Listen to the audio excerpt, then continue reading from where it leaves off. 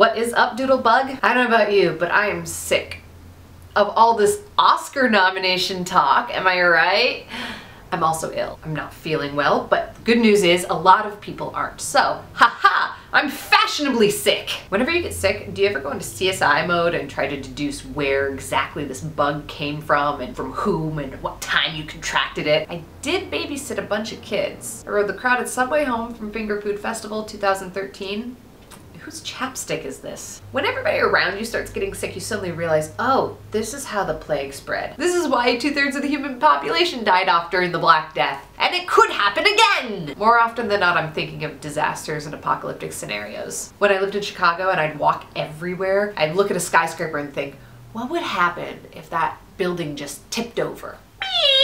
What do you do in that situation? Which direction would I run? Could I take shelter beneath another building that would hopefully catch its fall? Do I go down into the subway, or would the building fall down on the subway and cave in? I'd be trapped and buried alive, which is not what I want to do. Being buried alive is #1 on my list of things not to do. #2, be lit on fire. Yes, I'm a big fan of those when everything goes wrong TV shows. I was watching this one where it was a NASCAR race or something like that, and the race car flew off the road and just started tumbling at a crowd of spectators and mechanics. One mechanic just ran at the car and it dodged him. That's what you're supposed to do, apparently. Fact, if something is flying at you, you run at it at an angle. If it's tumbling at you and you're running away, you're probably not fast enough, it's gonna crush you. But if it's tumbling at you and you kind of run toward it, but at an angle, it misses you. That is one way of not being killed. Question time! What's Going Forward asks, can you stretch your art supply collection? Ding! Why, yes I can. Watercolor! This here is the watercolor palette. These are the paints that I use. They come in little tiny tubes, but do not be fooled. A little bit goes a long way when it comes to watercolor. You just squeeze it on the palette and then you fill it up. Yay! Watercolor. India ink. Anytime you see me doing black outlines, this is probably what I'm using. It's a liquid black ink. With the India ink, you can use a dip pen to draw. Dip pen! You just dip the pen in the ink and draw with it, like old-timey people used to do. These are bamboo brushes, and they're traditionally used with painting with ink, sort of like with Chinese art and Japanese sumi paintings. I also use a liner brush. This is originally a watercolor brush, but it works just as well with ink. You can make really thin, delicate lines or big, thick, bold ones, all in the same stroke without changing tools. This is kind of a good handy brush to have on you. Yeah, brushes. And I have a whole variety of watercolor brushes. Whoops. The key to a really good watercolor brush is soft bristles. And then from there, it's all just kind of personal preference. Got a question from DogDream789. Have you ever done work with other types of media? Yes, I have. I've done pastel, watercolor, oil, acrylic, sculpting, photography, videography is a medium, right? I feel like it's good to try everything. If I go to a buffet, I'm gonna go and I'm gonna take a little bit of everything and then go back to the ones that I really liked and just stuff my face full of it. I did do oil paint in college. I hated it.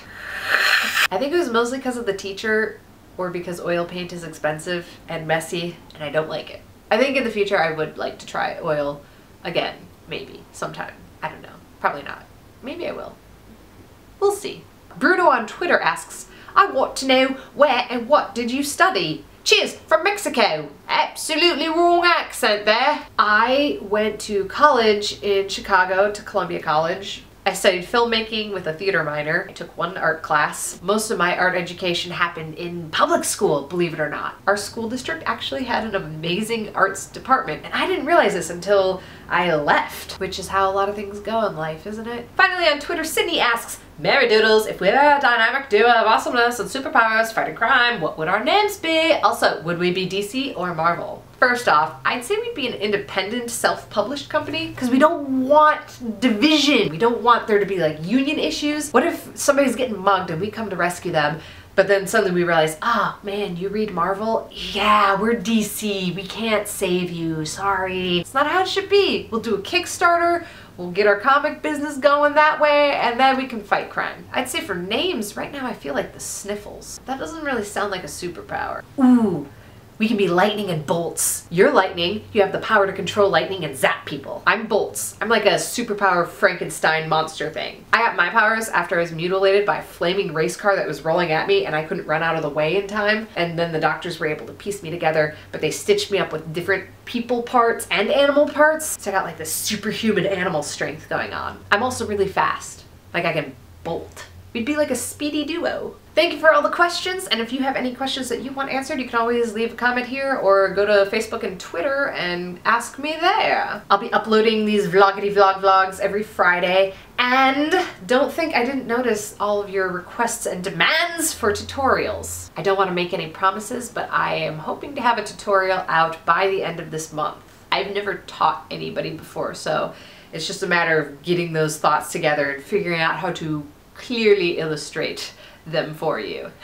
Illustrate, art, get it? So I'm gonna get done as much as I can for now. And it might be that we would do a vlog one week and then a tutorial the next and then vlog, tutorial every Friday. I'd love to get your opinion on it and hear the kind of things that you'd like to see, because honestly, you're the driving force behind all this. Business time! I have a store at rodeoarcade.com. It's the Mary Doodle store where I have signed prints and t-shirts available. If there's a particular image you want to get as a print or see it on a t-shirt, please let me know, because I am always open to recommendations. Or if you're like me and you don't like spending money that you don't even have, then you can just go to my main channel and watch the time-lapse videos and everyone is happy. I'd love to give a big shout out to Dante, aka Give Me Motion. He's the dude who made this song that you're gonna be hearing at the end of this video. So I just want to credit him for that music and tell you to go check him out at youtube.com/givememotion. Thank you very much for the love and for your eyeballs here. I look forward to seeing you next week and bringing you some more fun stuff. Woohoo!